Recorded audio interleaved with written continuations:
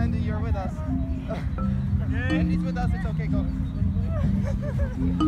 From the ground, as much as you can, up, push on your feet until you release.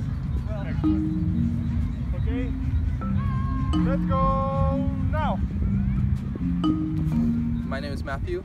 I've been playing for the Glasgow Grim Reapers for about a year and a half by now. And yeah, it's the only club I've played for so far. I am Tima.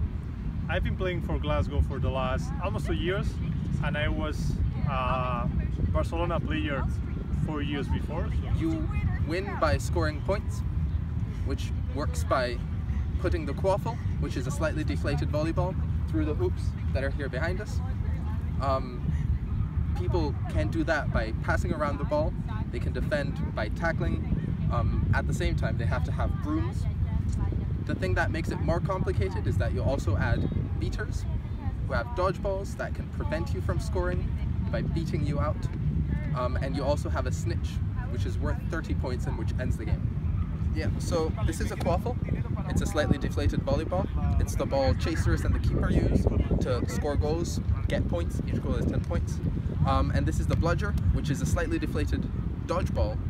The beaters use them to beat out people, which pretty much makes it possible for them to attack. You have to drop the ball if they're holding it. You have to get off their broom and go back to their hoops to remount in order to re-enter the play afterwards. And what sort of reactions have you had from friends and family and members of the public, like watching you play here? What's the reaction been? There is a lot of different reactions. Most of it are like not really understanding what's going on, and especially family.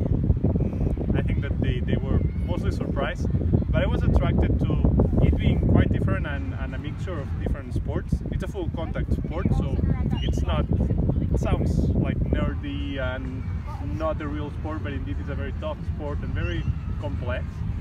And I liked it. When I saw it first time, I was like, oh, damn. Yeah, for me it was that it has the few elements that make it much more interesting.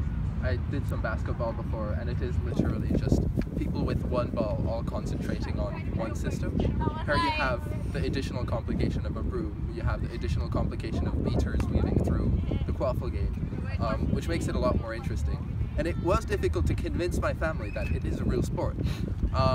But, you know, when you show them a few matches of the World Cup or something like that, they have to admit that it's a thing.